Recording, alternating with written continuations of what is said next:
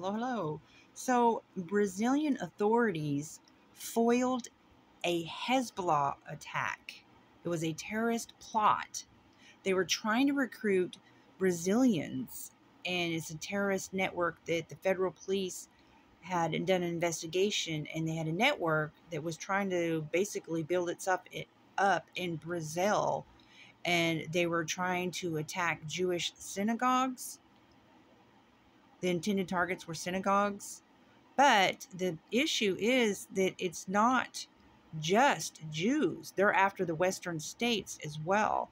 As I've showed you before, if you haven't looked at my video, if you're new to my channel, but in my attacks on Israel playlist, it shows Hamas doctrine, which is public record. Anybody can Google it. Their jihad is to go not just after Jews and to take over all of Israel, make it their state, but it is also against any resistance, jihad resistance against Western states, countries.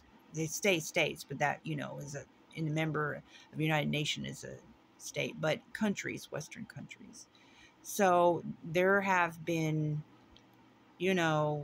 threats against America. And another thing they haven't talked about, the injured soldiers from the various attacks. Recently, just tonight, the U.S. has struck against a facility in Syria because of the continued attacks on the U.S. bases. And so this is all the way in Brazil. They're trying to do this around the world. And all the people that have snuck into our country, people need to be on alert, because even the FBI has said to be on alert. Anyways, so 2 suspects were taken into custody in Sao Paulo, but they're not being identified. One of them was arrested at the airport. He just landed from Lebanon.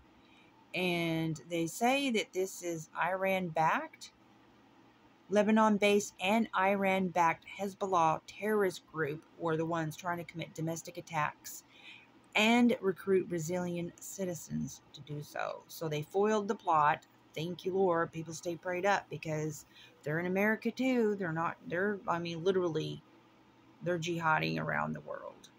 January 25th, 2006, Palestinians voted Hamas into power. Hamas is Palestinians, people. They voted them into power.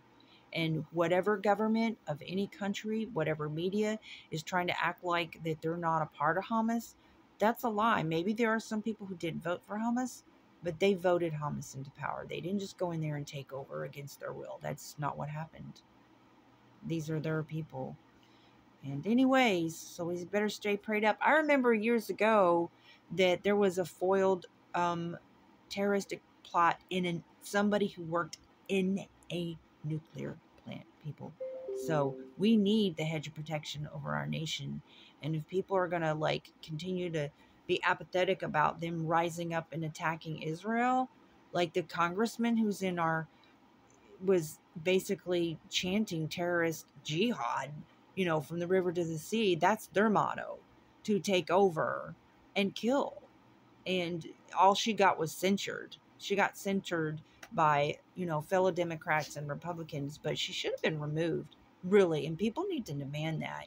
We've got terrorism in our own Congress now, literally speaking jihad, while we got people sneaking into the country that, according to what Homeland Security reported, that were on terrorist watch lists and stuff. And so people better stay prayed up. That's all I got to say.